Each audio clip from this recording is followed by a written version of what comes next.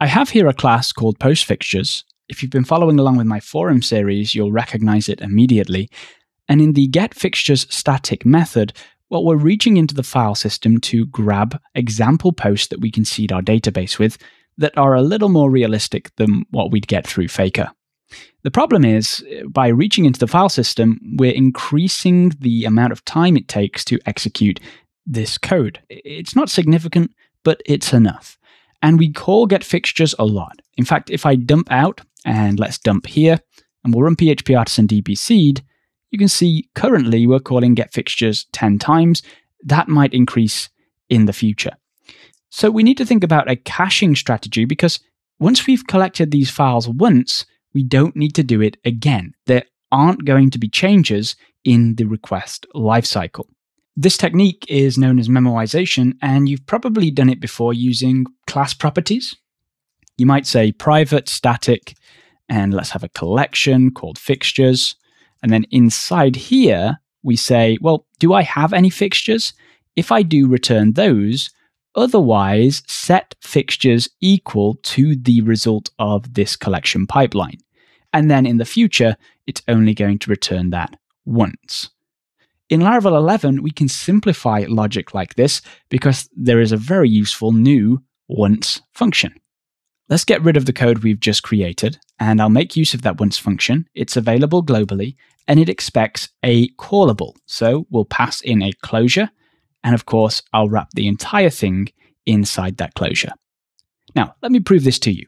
I'll convert this into a traditional closure, and before we return this collection, I'll dump out here once again. Let's also get rid of this private static property that we introduced.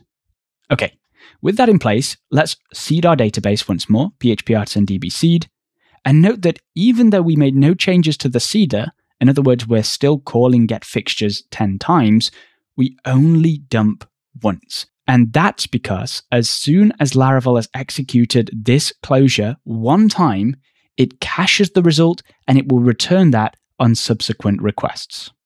So that's one example. Why don't we take a look at another? In the app service provider, let's say we want to extend the request. So Illuminate support for Sarge request, I'm going to create a macro called identifier. And what we want is a unique identifier for each request that comes in. In order to support this, we can make use of the once function.